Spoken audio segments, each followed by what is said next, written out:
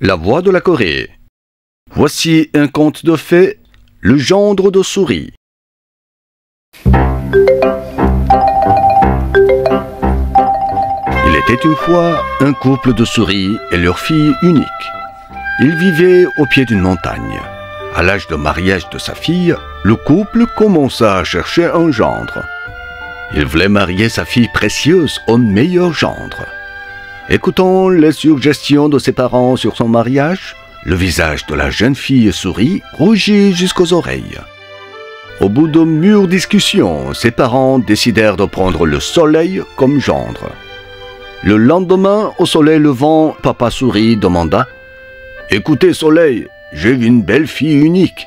Je vais vous prendre comme gendre, puisque je vous trouve le meilleur. Qu'en pensez-vous » Le soleil hocha la tête. « Non, non, j'envoie les rayons pour faire renaître tout, mais je ne peux rien faire devant le nuage. Si le nuage m'éclipse, je suis perdu. Alors, il vaut mieux d'aller voir le nuage. » Papa souris alla voir le nuage, qui aussitôt refusa. « Non, non, je peux éclipser le soleil pour rendre obscur le monde, mais je ne peux rien faire devant le vent. Devant sa présence, je m'éparpille et je deviens incapable.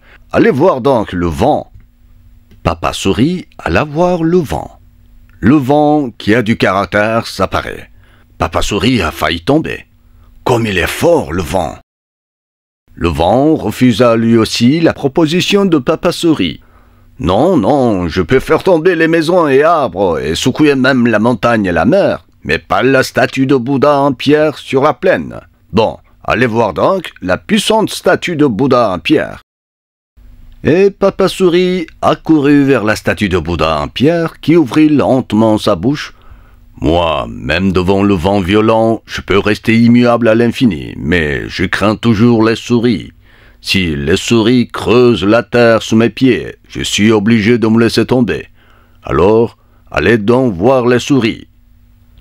Ah, les souris sont les plus fortes. Bon, je dois prendre mon gendre parmi les souris. Papa souris rentra chez lui. Maman souris attendait impatiemment avec un certain espoir. Papa raconta ce qui s'est passé jusqu'à présent. « Chérie, de toute façon, les souris sont les plus fortes dans le monde. » Le lendemain, un jeune mâle voisin vint voir la fille souris.